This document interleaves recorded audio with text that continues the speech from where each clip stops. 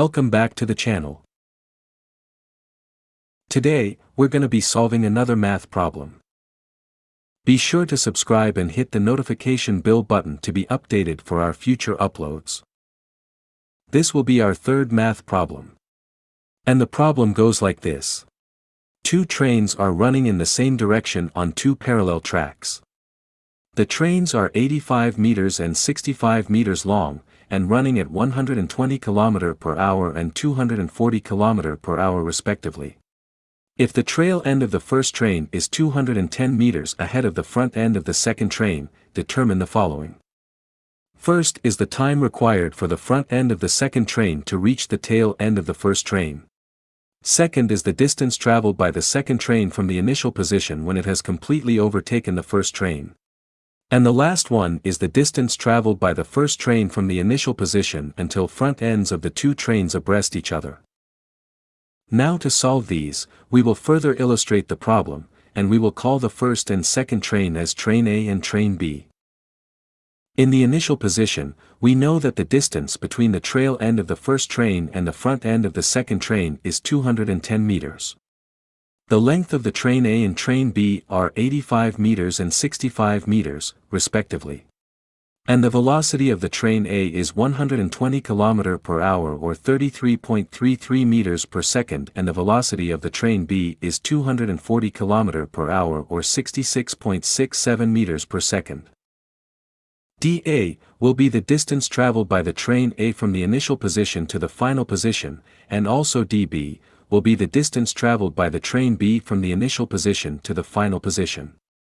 Now going back to the first question, that is to find for the time required for the front end of the second train to reach the tail end of the first train.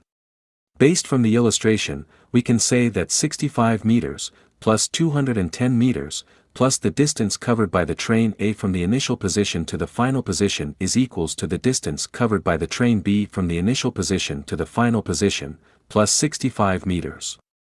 And we have the basic formula, distance is equals to velocity multiplied by the time. And then we will substitute this to the equation.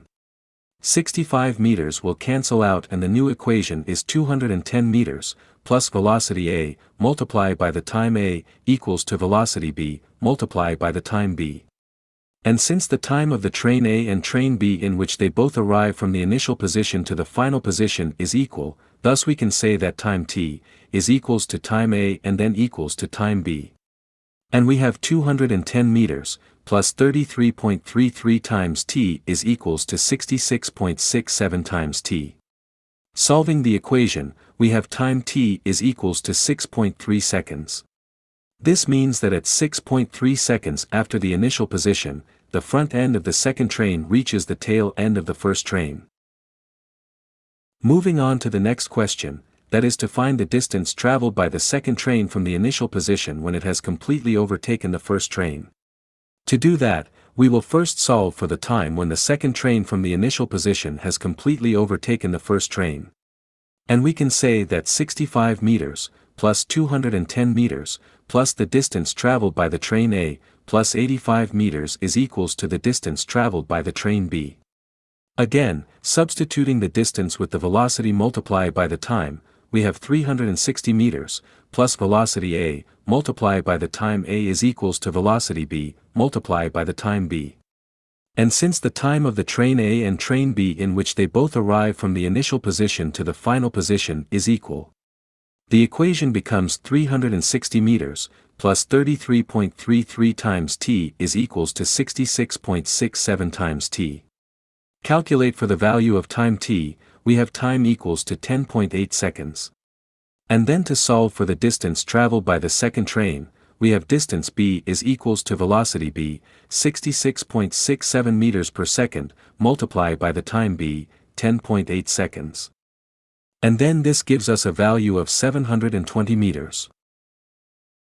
Moving on to the last problem, that is to find the distance traveled by the first train from the initial position until front ends of the two trains abreast each other.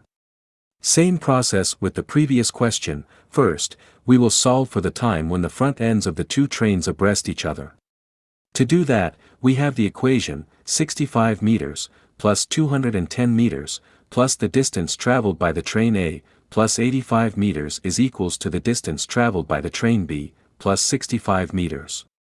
Substituting again the distance with the velocity multiplied by the time of each train, the equation becomes 295 meters, plus velocity A, multiplied by the time A is equals to velocity B, multiplied by the time B.